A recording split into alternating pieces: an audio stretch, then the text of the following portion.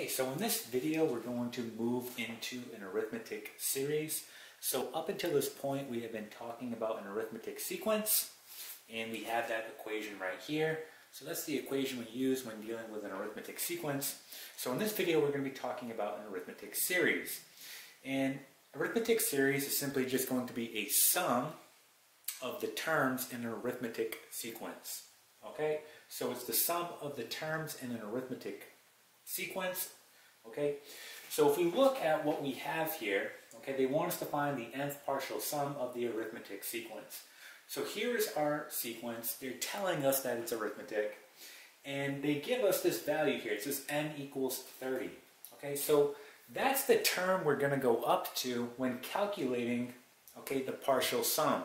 So for example, what we have to do is we want to find the sum of all the terms in this arithmetic sequence going up to the 30th term.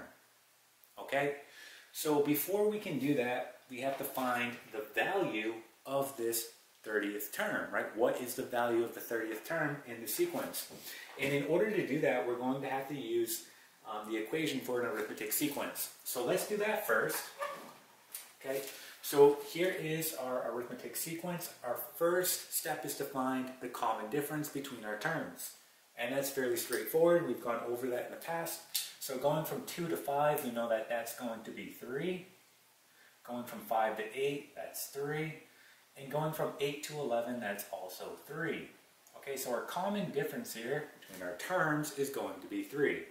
Again, that's going to be D in your equation for an arithmetic sequence. Okay, so again, our goal right now is to find the value of the 30th term in this arithmetic sequence. So let's use our equation here. So we're going to say A of n equals, again, A of 1 is talking about our first term in our arithmetic sequence. So we're going to have 2 here, plus n, in this case, that's going to be the 30th term, and then minus 1. D, again, that's our common difference, which we determined was going to be 3. Okay, so let's go ahead and do this out. So we get A of n equal to 2 plus, this is going to give us 29 times 3.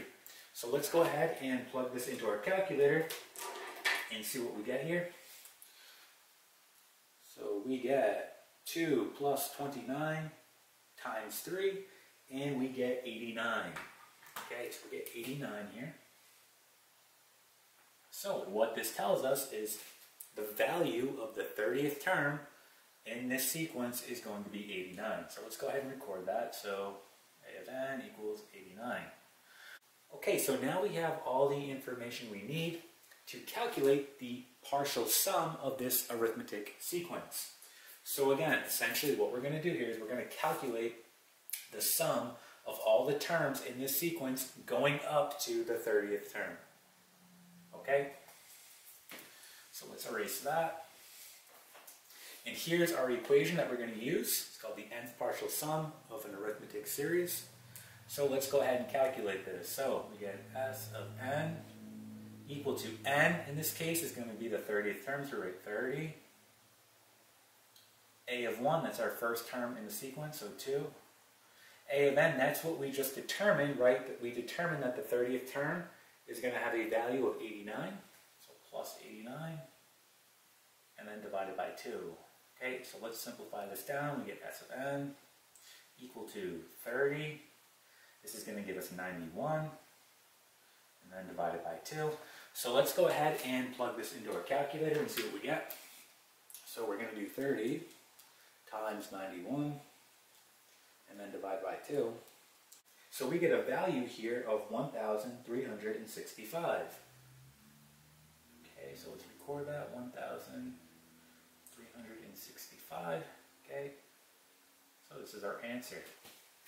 So again, what this is telling us is this is the sum of all the terms in this arithmetic sequence going up to the 30th term, all right? And that's going to be 1,365. Okay? And that is it.